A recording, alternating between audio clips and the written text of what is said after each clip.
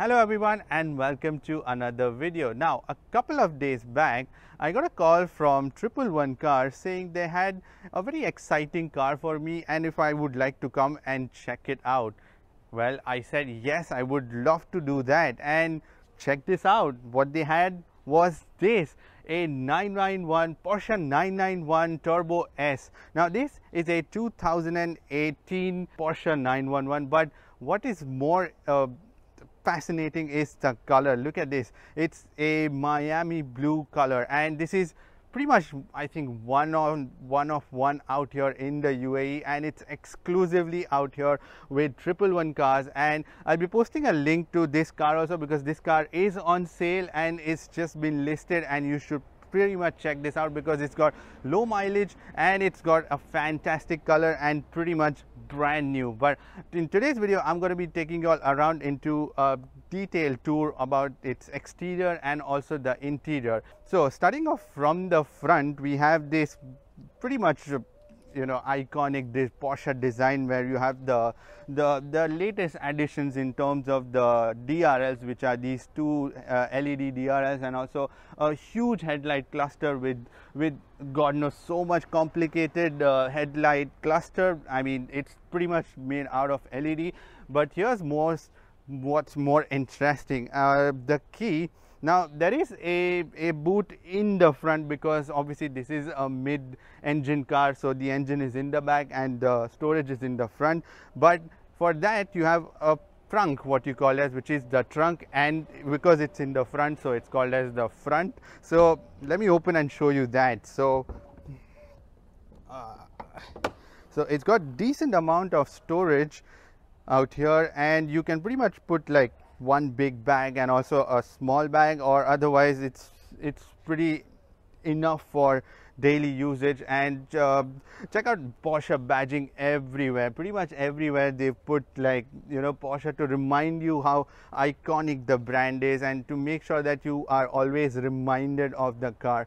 So let's go around and start seeing other bits, and there are a few more aerodynamic bits at the bottom where you would find the grill out here, and also inside the grill there are some more aerodynamic flow patterns out here which actually help for the radiators. So there are two radiators in the front and also a couple of them in the back, so we'll start checking that out also. Now in the side you get 20-inch alloy rims. You can also get the carbon fiber rims, but this comes with the standard 20-inch alloy rims along with the center Porsche wheel nut, and you get the ceramic disc brake, and they are huge. I mean, look at that. And you get the nice yellow caliper, which is really distinct considering that you have the blue color and on that you have the yellow brake calipers, and that looks really cool. I mean, like, wow, this color is really nice when you take it out in the sunlight and check it out. And you have the long doors out here, and these mirrors are non-power foldable, so you have this as an option. If you want to upgrade to the power foldable mirrors, you can do that also, but this comes as a standard non-power foldable. There is also a sunroof, and sunroof is pretty big. When you sit inside, I will be showing you that. Now there is one more thing, which is there are two scoops on the side of the 911, and these scoops are actually aerodynamically functional and they channel in more air for the engine as an input, and they are on both the sides, so they offer extra amount of air for the engine because this is a performance car and you do need a lot of air, and these vents are the only ways you can channel more air into the system. Coming to the back, you have a big spoiler, and this is electronically controllable. Now you can also lower or raise the spoiler, but usually it just sits down, but only when you are in the sport or the sport plus mode it will generally rise up. There are badgings out here, Porsche, then 911 Turbo S badging. The tail lights are again LED tail lights, and at the bottom you would find quad exhaust system, two on both the sides. But what is even more interesting is that, look at this, there is no gap between the tailpipes and the actual exhaust. Like, there is literally nothing. Just in the center there is a grill, and you have fans out here. So the fans are actually used for additional cooling, and these scoops are actually there to channel more air into the system, as I said, like because it's a mid-engine car, so the engine is in the back, so it needs more air, and that's the only way they can get more air into the system. So the engine is buried deep down out there, so as a result of that, there is a low center of gravity, which is what makes this 911 the perfect sports car. But let me show you all how to see the engine, because literally you cannot see anything but these two fans, and that's about it. And then you can put your washer fluids and the oil top up that you can do, and these two fans out here are just, that's it, which is helping in the cooling. So this 911 turbo comes with a 3.8 liter 6-cylinder straight 6 engine, which is a turbocharged, and that produces 580 brake horsepower, and it's got a 7-speed dual clutch gearbox. Now that's those numbers are fascinating, but even more fascinating is the top speed, which is 205 miles per hour.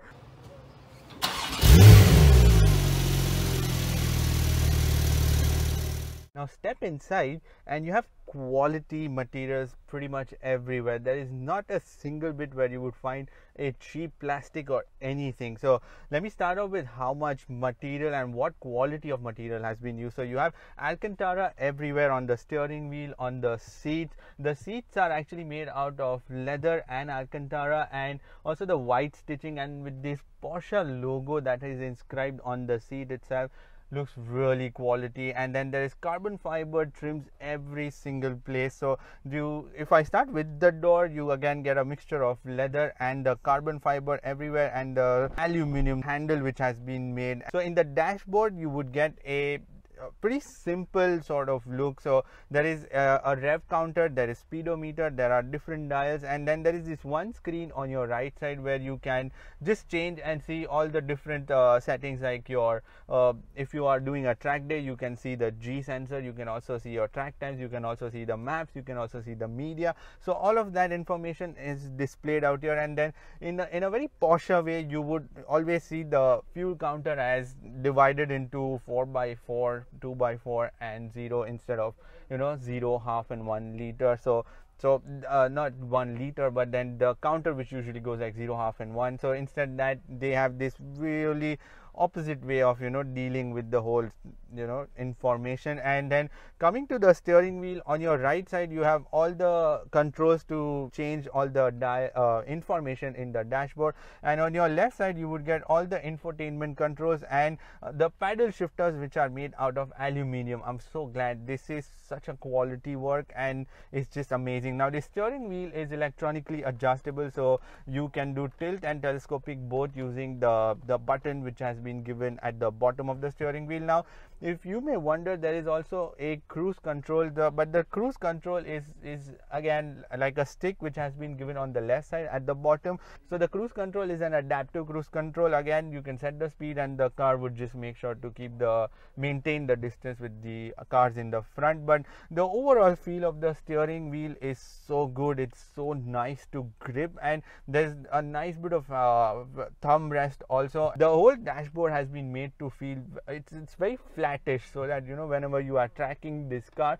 there is no distraction in front of you. Also, you get this iconic Porsche clock in the center, which comes with pretty much every single Porsche that you buy. Now in order to open the frunk or the boot in the front, or the tailgate, which is the door to open the engine, there are buttons given in the side door frames itself. So there are two clear buttons which you press.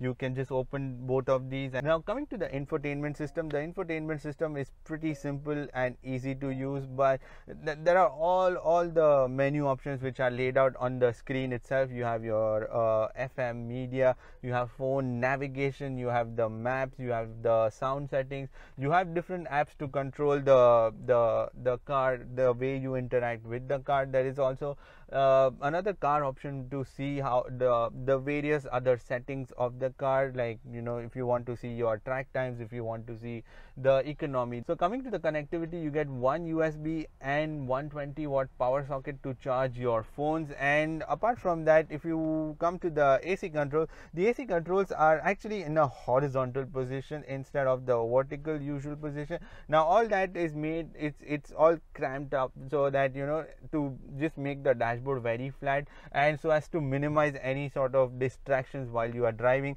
Then it's pretty simple, straightforward, but there are lots of buttons, mind you. Like for every single feature there is a button given out here, and it's a dual zone climate control system, so you passenger and the driver can adjust their own air conditioning settings. And also there are more buttons out here in the center console, where you can change switch off or on the traction control. You can switch off the auto start stop feature. I know why would you give that, but there is still an auto start off. And then there is also a button given to lower the height of the car, and also if you want to lower the spoiler or raise the spoiler, there is a button given for that.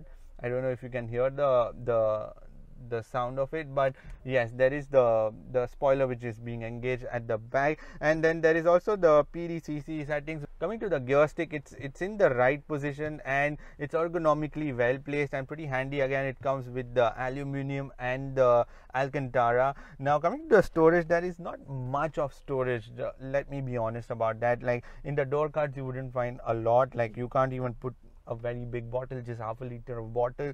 And in the center console you have another sort of armrest out here, and then there is a wireless charging in the bottom, so you can put your phone out here and then you can wirelessly charge, and that is it. And there is another USB out here in the center console also, so there are two USB in that case. And even the center handrest is made out of Alcantara. There are two cup holders and they are placed in a very sweet position, I would say, because it's all covered with the carbon fiber here in the dashboard. And then when you press that, there is a cover which opens up, and then you press those symbol which says that it's a cup holder. And then there are two cup holders out here which you press and you can open them, and then when you don't want, you can just close them. How space saving is that? And also there is a glove box, and that's pretty all right. But here's the important bit. There is a sunroof and it's pretty big. I mean, when you sit inside you would see like it extends all the way till the rear, but it's just the normal sunroof. Now coming to the seats are 16-way adjustable. There are a ton of buttons on the seats, and the seat is electronically adjustable. And the seats there are 4 seats, by the way, but the 2 seats in the rear passenger, I don't know if passenger with the legs can sit into that, but it's decent enough for the kids for sure. But also if you have a lot of luggage, you can put it in the back also, and there is some bit of storage lining at the back here and there. That's about it. But overall the quality material is pretty premium, and I wish I could have gone on a drive, but then this is a car which is for sale, so unfortunately I cannot drive it. Someday when I get a chance, I will definitely get a drive review for you guys. But in terms of safety, there are 6 airbags, 2 in the front for the driver and the passenger, 2 side airbags and 2 curtain airbags. And also there are isofix points, there is traction control, there is tire pressure monitoring system, there is every safety system that you would think of there in this car. Again, if you want to check the listing of this car, I'm going to be putting a link in the description. You can check out where this car has been listed, and make sure to just check this car out physically, because you really have to check this color in person to see how good this car is. Anyways, that is pretty much it for this video. Give it a thumbs up if you like this video, and if you want to subscribe to my channel, then click here, and if you want to watch more videos, then click here. I shall see you in the next video. Bye bye and take care.